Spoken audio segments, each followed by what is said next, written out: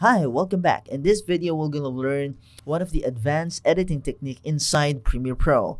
We have 3-point editing and we have 4-point editing. So we're going to discuss 3-point editing right now, and in the next video, we're going to discuss 4-point editing. But basically, they're using the same thing, all right? So without further ado, let's get started.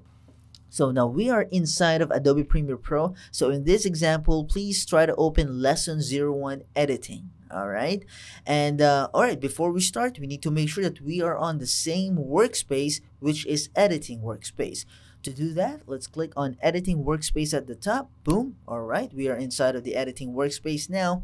If we make some changes in the panel, so we need to make sure that we really on the default of the Editing Workspace. So to do that, click on Window, click on Workspace, and we are in the editing. Good, but we need to reset it to save layout.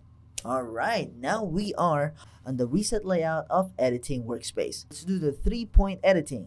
So first we need to go to Assets, Folder, and let's look for the video footage. All right, now I'm gonna shrink my timeline.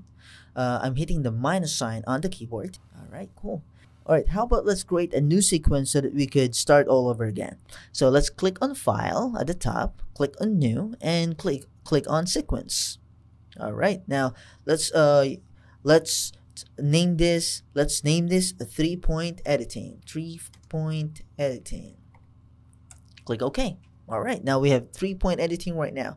So say for example, you're in the timeline sequence and you're about to start your timeline, and you have your footage ready, you have your assets ready, and you want to edit it on the timeline, and you want to use some of the advanced technique to do that. All right, so we have 3-point editing. The first time I learned this, well, I'm so excited to use it because it's so easy to use and I edit so much faster using this technique. All right, so let's do it. So say for example in the video assets, okay, so we have this video, all right, and we want to add it. So let's try to open this on the source monitor. All right, cool. So we have the 02 Hawk. Let's open this on the source monitor, the 002 Hawk, and say for example we want to add this in our timeline. So by doing the 3-point editing, first we want to set up the in point, the second is the out point, and the third is how we can add the footage from source monitor down to our timeline. All right, we're gonna press 3 buttons to achieve the 3-point editing. All right, so let's say we want to add the hawk here, first part. So we're gonna set the in point here, all right, or letter I, or the letter I on the keyboard. I, boom, there's a in point here, and we want to set the out point. Let's press the letter O on the keyboard, and we want to put it here on the timeline. So it's either we can press the insert or override. Okay, so let's say we want to insert it, so we can press the comma on the keyboard, comma, and then there you go. As you can see, it's tiny, so let's try to make it larger by hitting the plus sign. All right, I'm on the source monitor. Okay, sorry. So let's click on the sequence monitor. Oh, sorry. Let's click on the sequence timeline and let's hit the plus sign to make it bigger. Plus sign. All right, I think that's big enough. Cool. All right, let's go to the next footage, which is the 003 river, and we want to set up an in point here, and let's set up an out point here. All right, so you can use your mouse and click here, I, hit the I, click, scroll your circle, drag your blue playhead here, hit your letter O, and then hit your comma. Oh, sorry, it's already here, right? The blue playhead, make sure it's already here, and then hit the comma. So after you hit the comma here, boom, it will go there, right there. Snap it like that. And we're gonna go here in our assets folder. Let's say we want to add this video, so let's see your I, and then set your O, and then hit comma. Boom, it's right here.